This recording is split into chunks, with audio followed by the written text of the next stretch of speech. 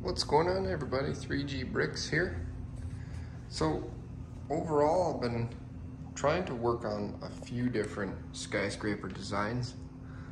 Basically what I did is I just put some pieces together and built some of these hollow structures to kind of give the city a little bit of texture and design. Most of the skyscrapers that I'll put into the city will be hollow, just for ease of building and to keep the overall piece count down per building. I'm going to be doing a quick review of each one of these buildings.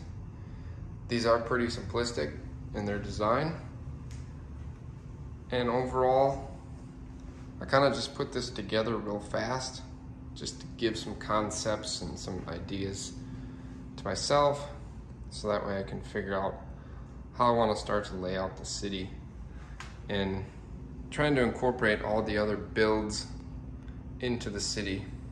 And I'm going to be using the Lego base plates, or the road plates. These base plates are kind of just put down as ideas for markers of where buildings can kind of go. But overall, I'm going to be surrounding the city with the blue base plates and kind of treating it as an island.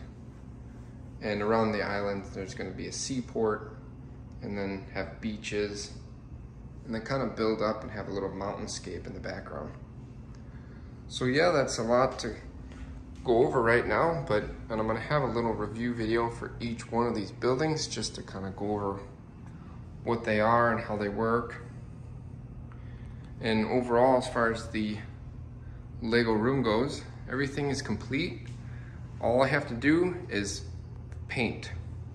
Once the painting is done, then I'll begin setting up the tables, and then I'm going to be able to actually start setting up the desk where all the shelving is going to go, so that way I can start putting all the other collection into the Lego city.